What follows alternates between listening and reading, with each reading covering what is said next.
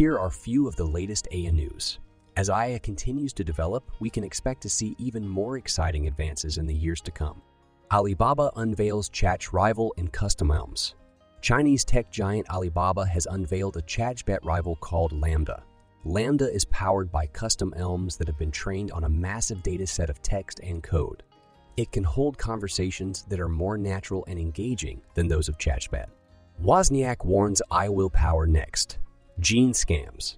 Apple co-founder Steve Wozniak has raised concerns that AI will be used to power the next generation of scams.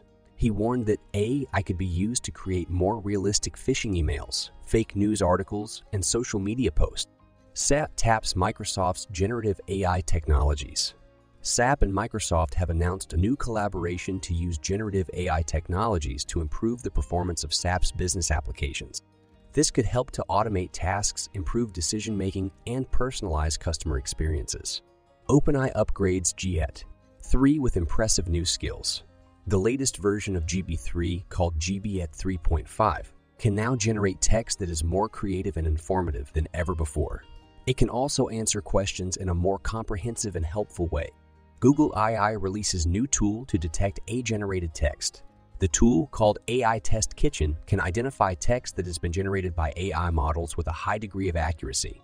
This could help to prevent the spread of misinformation and disinformation.